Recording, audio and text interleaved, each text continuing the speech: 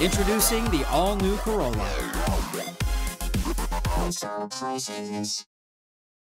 Basically, it goes hand in hand with the governor's shift to focus public schools on student achievement and student learning. So once the budget is passed into law, the Department of Education can begin to develop this new program that will give teachers financial bonuses if their students have high achievement and high learning. And to support this program, the governor has committed $500,000 strictly to go to teachers for these bonuses.